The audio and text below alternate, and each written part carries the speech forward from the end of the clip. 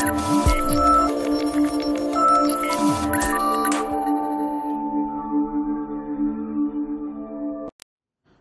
friends, welcome back to our channel.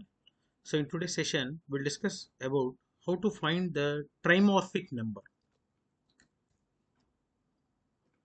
So first, let us see what is this trimorphic number and then we'll move on to the implementation. Trimorphic. So in the previous session, we have discussed about the automorphic number. So how to find the automorphic number. So similar to that, this is a trimorphic number. If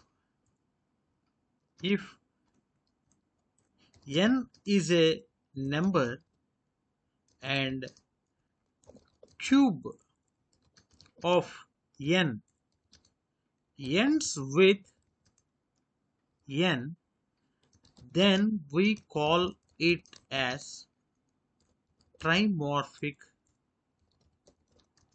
number. So atomorphic means if the square of a given number ends with the particular number, then we call it as a atomorphic, and this is a cube. If the cube ends with the given number, okay, if the cube of an n ends with the n, okay, ends with a given number, n or a given number, right, then we can call it as a trimorphic. So let me explain the concept. That means let me take an example so that you will be understanding. So example 1, so let us take some n value as a 5. So n cube of n is equal to 5 into 5 into 5, which is equal to 125. So this number ends with 5, which is nothing but n, okay, which is given number n. So 5 is a trimorphic number, right? So like this we have to do, and the logic behind this one is, in order to get the single digit, okay, single digit at zeroth place or zeroth position, we need to do mod some number mod 10. And if you want to get 2 digits, that means zeroth and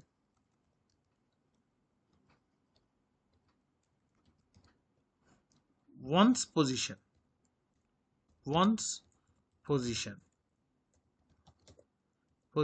we need to divide or mod with a number 100.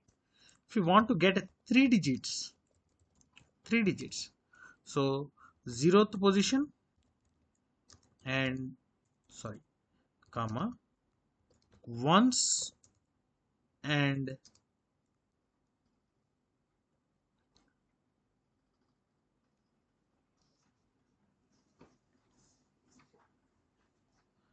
so don't get confused. Here we can simply write it as a ones position, okay, ones position, tens position. So instead of writing 0 1, we can simply write it as 0 ones and tens position. So here, so ones and tens and hundreds position. So simply we have to mod with 1000, okay. So this is let us take this as a ones position, right, ones position, okay. There will be no confusion. Then what we have to do, I will give you an example now. I'll give you an example. See, example, let us take n is equal to some 5. So cube is equal to 125. So in order to get a single digit, in order to get single digit, what we have to do? 125 mod 10. Okay, 125 mod 10 will results 5. Similarly,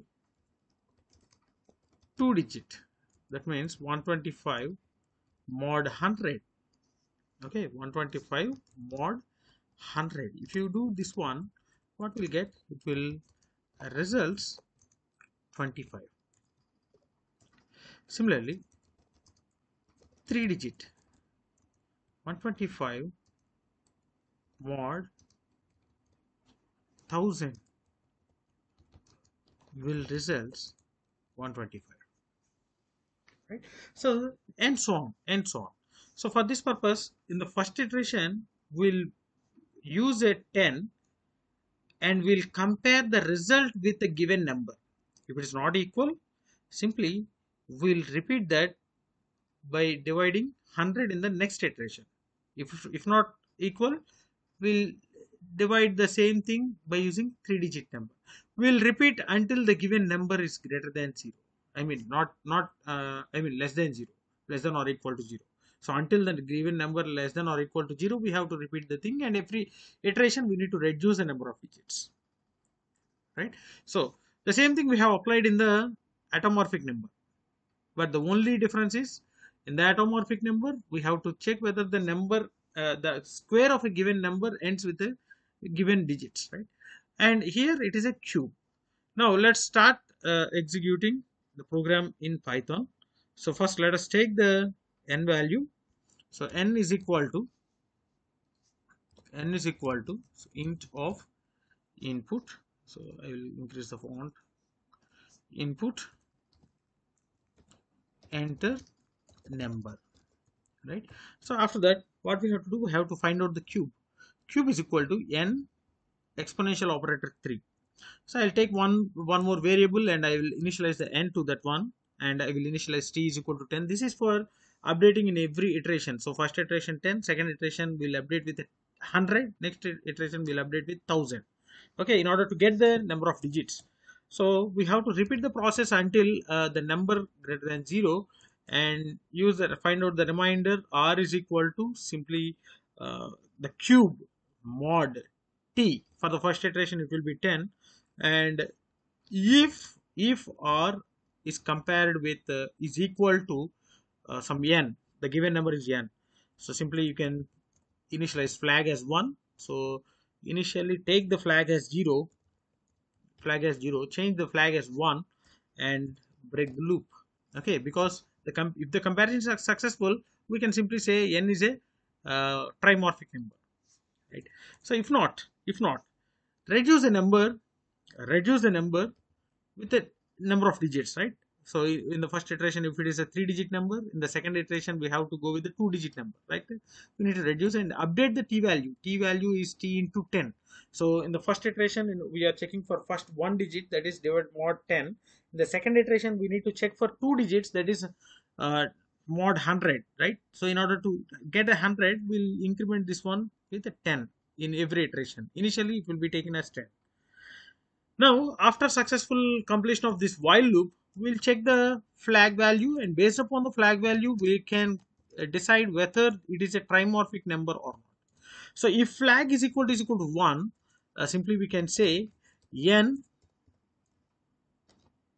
is trimorphic number, and if not, in the false condition, in the false case, we can declare is not a trimorphic